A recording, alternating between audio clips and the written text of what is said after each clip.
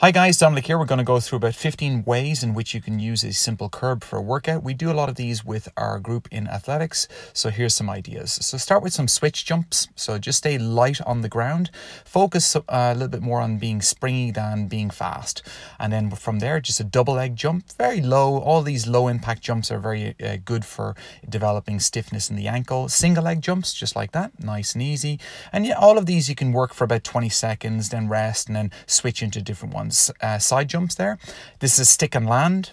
So just focus on being able to absorb that force. Very important that the knee does not fall inwards when you're doing those. So watch out for that. Knee does not fall inwards. And as I said, it's a very good way of developing that ability to stabilize. Calf stretch here. Very important if you're doing a lot of running that you stretch out your calves, and the extra height on the curb really helps.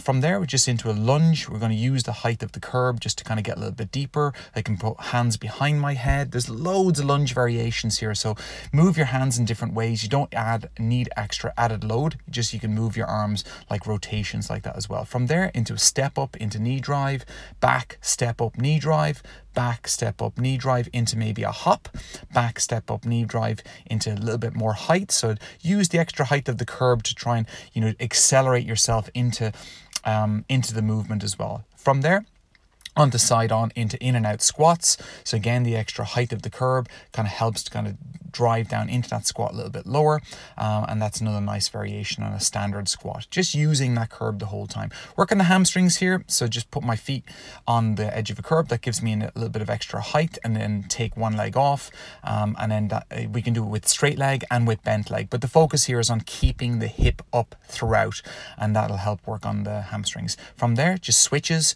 Make sure you don't do this bum high and then people start doing this. This is not going to help them at all. Stay low, keep your shoulders over your hands, and then focus on 3. So 1, 2, 3, stop. 1, 2, 3, stop.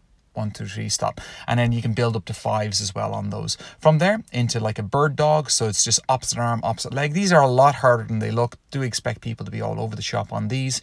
About 10-second holds on each side. Again, keep the shoulders over the hands. Maybe some burpees. Throw in some little burpees like this. Sets of 10. Who can get through 10 quick? Jump forward, jump back, jump up in the air. Nice way in which you can kind of keep yourself moving. Or if you're working with kids, keep them entertained sometimes. Into push-up maybe there as well, just if the athletes or yourself are a little bit more capable. And then from there, last couple of ideas now, we've got some little zigzag hops, so just over and back, so moving down the curb there, so just over and back and zigzag hops. They're nice fun ones to do as well. Into maybe a side plank, so that's a side plank like so I stack up the legs, or I crisscross them the way you can see my feet there are now. And then if you get better, you go into a side plank star, which is a little bit harder. That's a really good test of your side plank ability or your oblique ability, that side stabilization, which is pretty important.